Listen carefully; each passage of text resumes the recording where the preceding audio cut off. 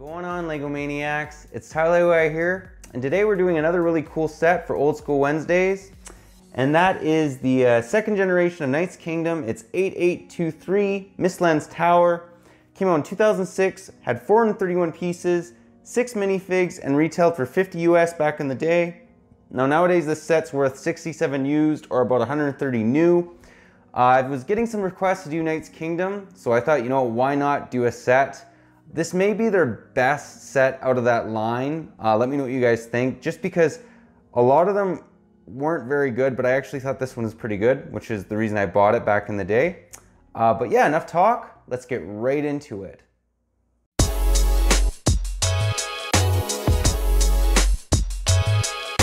All right, well, here we have the set. As you guys can see, it's very large.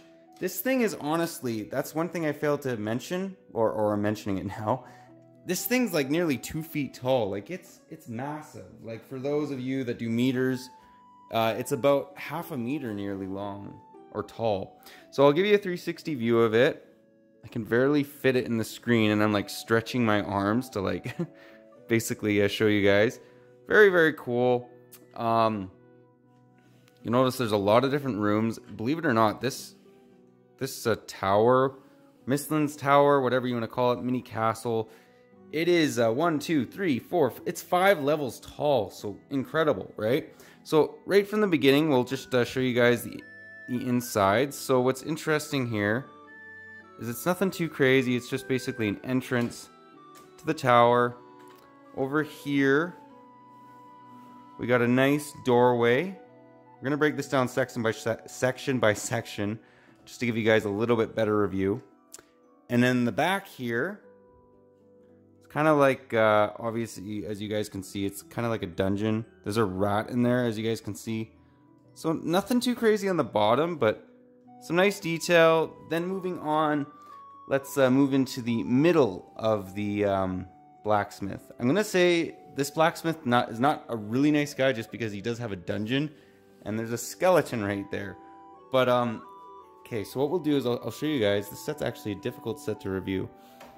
Let's put one of the bad guys here. He's right here. He's standing.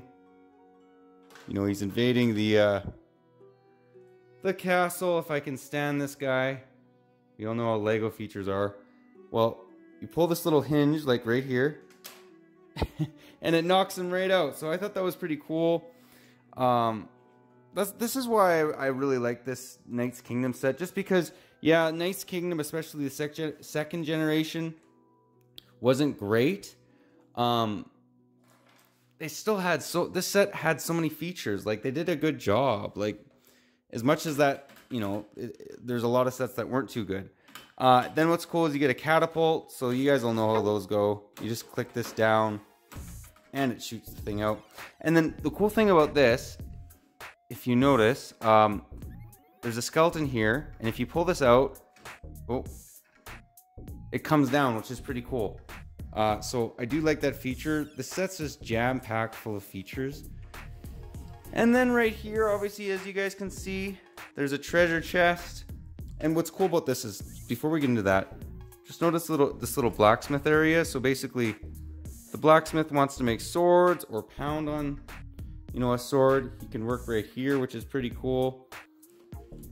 Do quite like that. And the cool thing about this set too is they give you so much gold. Like, I'll just show you guys. There's 2 sets of 4 coins. So I'll just show you guys what that looks like. Tons of gold. Like, these guys are rich. There's a reason why the bad guys are here. So very, very cool. Moving on, I'm gonna say this was a wasted room. Like, most of the rooms, you know, they have something in there, like the blacksmith. Oh, actually, okay, that's where the treasure goes. I take it back. It's not a wasted room, and there's a web here as well, which is kind of cool. The room I was thinking of was probably this one. You know, they could have put something in there, but they didn't. I mean, they got crossbows on either side, which is kind of cool, but whatever. They could have did better, right? And then on the top here, this goes into the Knights of the Kingdom lore. Like, it's almost like it's sort of like, wizardy. And anyways, they got dragon heads here. And as I bust this off, this little thing comes up and down. Honestly, I'm gonna be perfectly honest, my least favorite part of this set is probably here. I don't like this thing. I think the dragon heads are cool, you know, with the flames coming out, but I'm just not into that. Plus, it almost seems like these guys are bad, like they're witches. But anyways, that's very small. The rest of the set's fantastic. I think it's a pretty cool Knights Kingdom set. Another thing that you'll notice is they have these big axes here, which is pretty cool, and a small little barrel full of weapons. But yeah, that's the set itself. Let's actually now just briefly take a look at the basically onager little catapult that's included with this set. So we'll get into that. And here's that little onager we were talking about. So very cool. It's kind of technic, and bricks put together. And then when you push this down, that flies out. So it actually shot really well. It went right over the tower. Anyways, cool little basically gimmick. Nothing too crazy there. The other thing it does include is a horse. And you guys know what these horses look like. They're the standard old horses. They were still using these back in 2006. And I actually really like them. I think they're, even to this day, they still look pretty good. But now, as always, let's get into the We have 3 of the 6 minifigs. So just give you guys a 360 view of these dudes. So, pretty cool. One thing I'm just going to mention right now is I love how they have their own banner. Basically, you know, he's a scorpion. He's kind of like a serpent. Very cool. Just so you know, this guy's name's Carzone.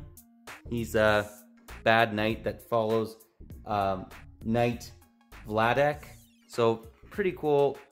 They all have backstory if you want to check them out. So, that's actually a Viking head. They have these heads in the Viking theme as well. Kind of crossed a little bit, although I think the Viking theme in general was better. And this reminds me of the agent theme. Very similar face. In fact, if you look into the history, like the agents, the very first theme, the very first agents like run had basically this face. They just, his name was Ogle, I believe. They just basically ripped that off. That's what his face was based off of. Don't really like that, but whatever, it works. He's a bad guy, right? And then, just to give you a little bit better view of their torsos, I do quite like Vladek's.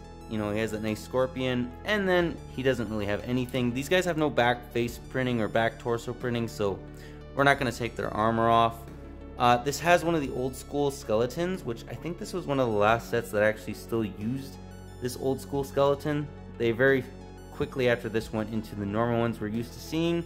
But yeah, those are the 3 minifigs. Let's now take a look at the final 3. And here are the final 3. So just before we get into looking at them, the one on the left is Sir Adric.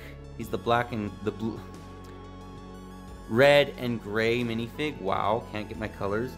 And then on the far right we have King Matthias, almost like Matthew. So pretty cool. In the middle we have the blacksmith. I will say one of the faults with this set, look at this guy, no torso printing. Just because you got a beard on him doesn't mean you don't have to give him torso printing. So that is actually kind of frustrating. I don't really like that. But there's some very detailed armor. So as you guys can see, kind of like an eagle on him. He just has a standard, you know, armor, basically breastplate. But he does have a very cool little bull head as his basically banner. And then here you can see it continues. He has the eagle or the bird, and then this blacksmith even has his own banner. So all these dudes got their own banner.